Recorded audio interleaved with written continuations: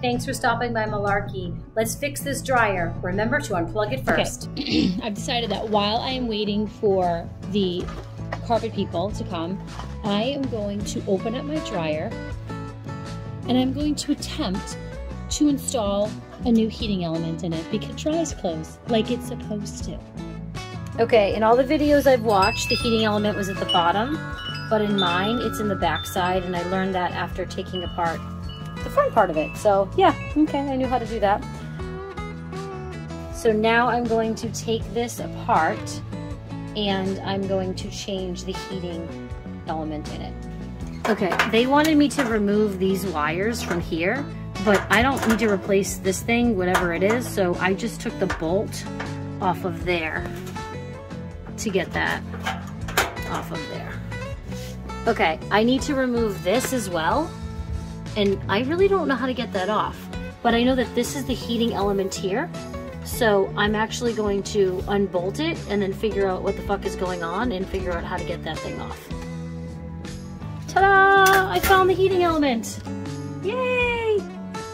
Okay, well, first of all, that's the sound of wind chimes that I keep backing up into. That's what you're hearing.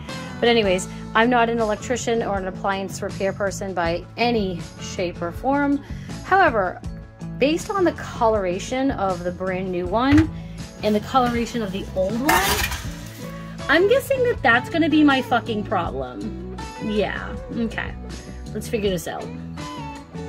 Okay, this one was a bitch. I had to use pliers to get it off, but looks like it's gonna be okay. Okay, so this is a high limit thermostat thingamabob, and I need to remove this. Looks like it's like anchored on there, and put it on the new one. So let's try that out. So this thing is held on here with this little clip. So I bent that clip in right there, and now I'm gonna pull this side out at the same time that I pull it off of there. So I did use pliers and I was able to pull that out. Now I can pull this part off and then install it in the new. Ta-da! I got it off. Woo woo! Oh my God, I hope this works. Almost there. I've got the new one. So I am going to put this on this clip and then tab it down, put it there. Then I'm gonna put the new one there. I'm probably gonna vacuum that first.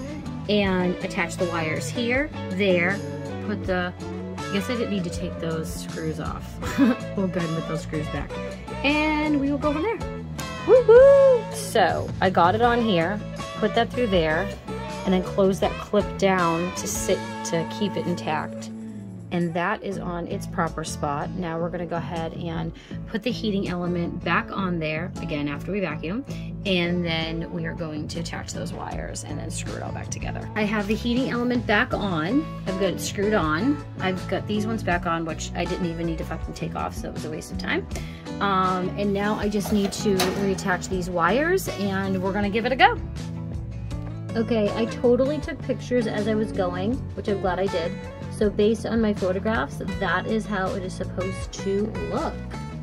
So here we go. Okay, so first of all, the bitch turned on. So that's just fucking amazing right there. I'm gonna give it about 10 minutes and see if this thing is heating up. Okay, update, I just gave it 10 minutes. The clothes are drying. So this is amazing. I did it, woo woo!